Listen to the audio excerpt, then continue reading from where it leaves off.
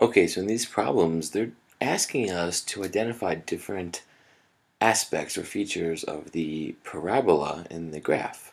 So the parabola is the graph of a quadratic. So that means somewhere along the way we have something, some variable being squared. And here they want to know what the axis of symmetry is.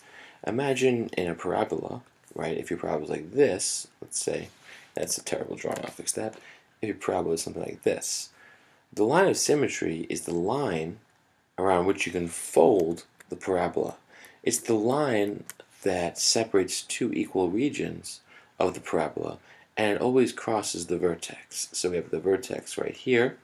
If they ask you to label that, the vertex is the maximum point, or if you have a parabola like this, then the vertex is the minimum point, right? But either way, the parabola is symmetrical about this axis right here. It's the line of symmetry or the axis of symmetry, and it splits your parabola in two equal pieces.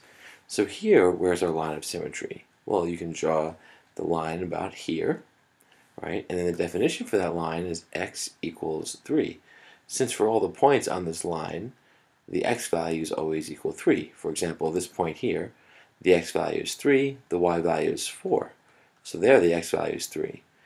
And here for this point, we have the point 3, 8. In all of these points, the x value is 3. Don't be too quick here to pick y equals 3. Remember, the line y equals 3 will be a line where the height of the line is always 3, where the y value is always 3. That would be a horizontal line, like this.